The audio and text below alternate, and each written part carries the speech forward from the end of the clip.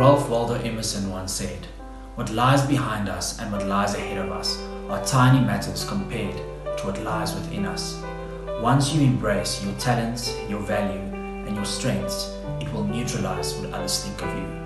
So let's stand up against gender-based violence." The call from President Cyril Ramaphosa to stop violence against women and children of the country was not the first one to come from a South African citizen.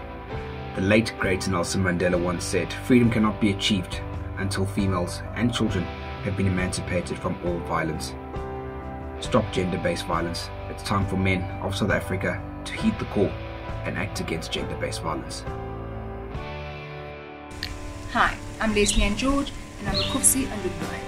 My stance against gender-based violence is that nobody, no woman, no man or child should be violated. I'm speaking up for the noises that silences the victims of gender-based violence. A strong woman stands up for herself. An even stronger woman stands up for everyone else. So let's stand together against gender-based violence. Above all, be the hero of your own life and not the victim. Don't let something unexpected or something you don't deserve ever stop you from reaching your destiny in life.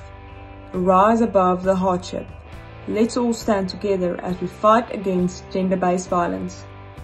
As communities around the world are forced to stay at home due to COVID-19, women and girls are at the heightened risk of domestic violence, intimate partner violence, child abuse, and sexual violence. If you need violence to enforce your ideas, then clearly your ideas are worthless.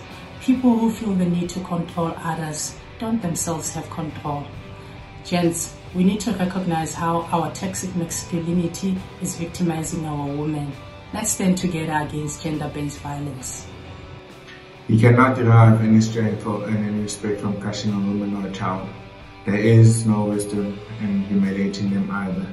There is, however, power and wisdom in protecting them. Be a man who stands against gender-based violence.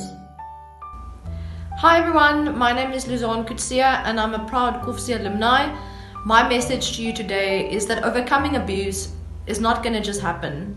Let's all stand together and take the first collective steps towards stopping gender-based violence in our country and in the world.